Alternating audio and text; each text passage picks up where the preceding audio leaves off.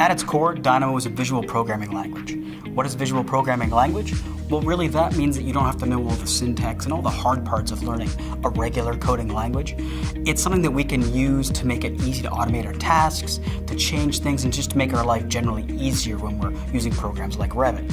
And just think of it as learning Lego when you were a kid. It's very similar to that, and it's something that we can all learn to use.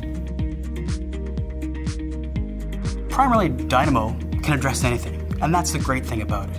Whether you're looking to find a way to automate a process, whether you're looking to get rid of a repetitive task that's very tedious for the user to do, or if you're looking to get into generative design and have lots of twisty towers, as we say when we want to see a lot of things, we have the ability to have the horsepower of computational design without it being all tasked on the user to come up with different designs and different iterations of what we're doing. So Dynamo, quite simply, can be whatever you want it to be.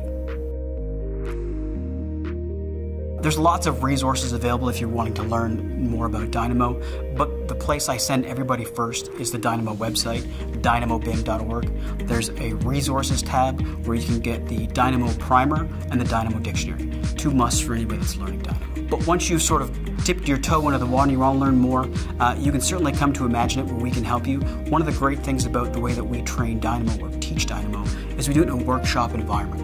So it's not just your standard picks and click classes like from the past, but we learn the principles and then we spend time actually going through and solving problems that your firm has. So think of the idea that you get to do some picks and clicks and then a little mini hackathon. And we get a lot of great results from that work.